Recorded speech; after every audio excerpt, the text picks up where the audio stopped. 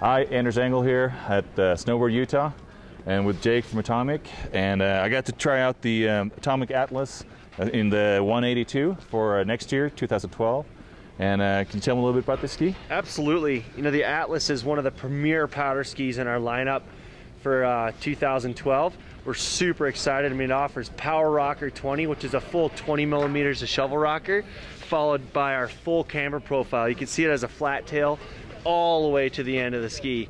That full camber, that step down sidewall is going to make for a really powerful, pretty exhilarating experience on the hill. 140 in the shovel, 115 the waist, and 122 under at the tail. It really has a great profile for being a versatile mountain tool. You know, its big brother, the 192, is a full 125 underfoot, and 115 a little bit shorter length. For somebody looking for something with a lot of rocker and something that's going to be versatile everywhere, it becomes a pretty good tool. Yeah, I've skied last winter on the bigger size, the 192, and that's it's a big ski. But this is very versatile. This you can really rip around. You can do some moguls. It handled the hard.